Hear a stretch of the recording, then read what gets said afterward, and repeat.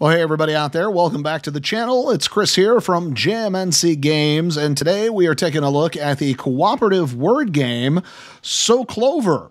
It's for 3 to 6 players, ages 10 and up, and the average game time is just about 30 minutes.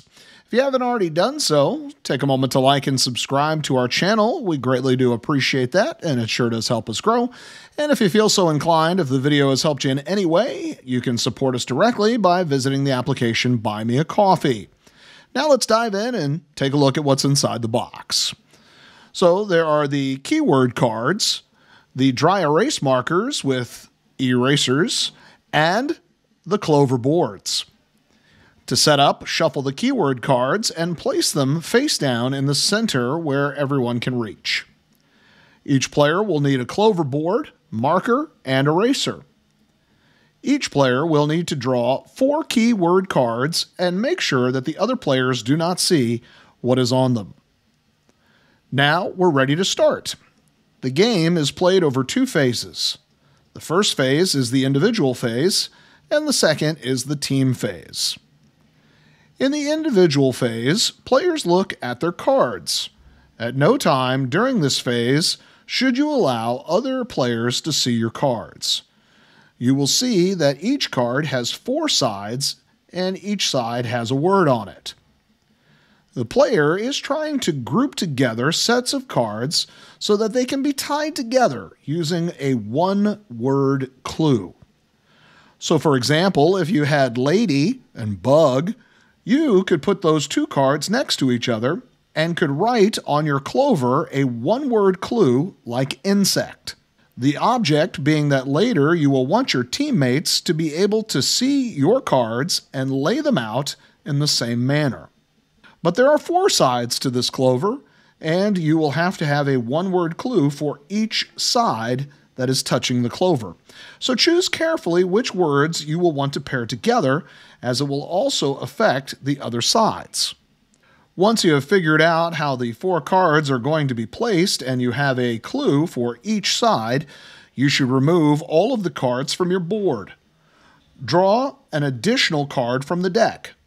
Shuffle all of your cards together, and then place them to the side of your board until all players have completed the task. When all players have completed the individual phase, it's now time to start the team phase. One player should volunteer to be the first spectator. When you are the spectator, you move your CLOVER board into the center of the playing area for all to see.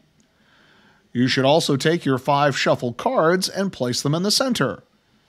To be sure that everyone can read your clues, you should announce the 4 words that are written.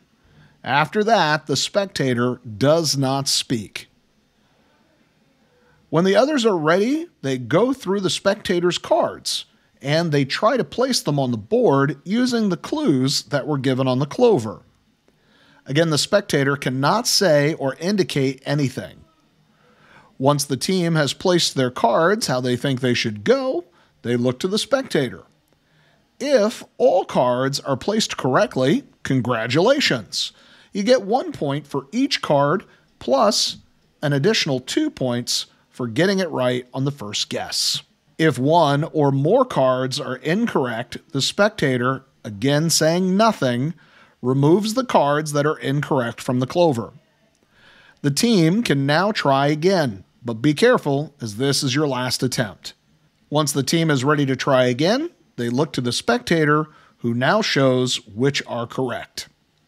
For every 1 card that is in the right position, you collect 1 point.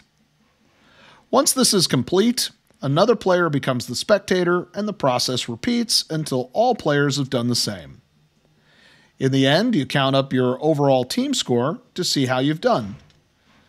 There is a score guide in the box to show you how you have done.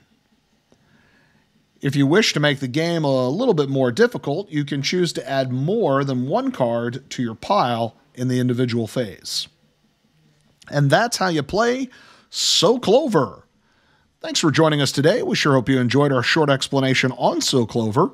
If you've got any questions, you can drop those down in the comments below, and I'll be sure to answer them as soon as I can. And while you're there, go ahead and like and subscribe to the channel. We greatly do appreciate that. Now we know the basics, so let's play.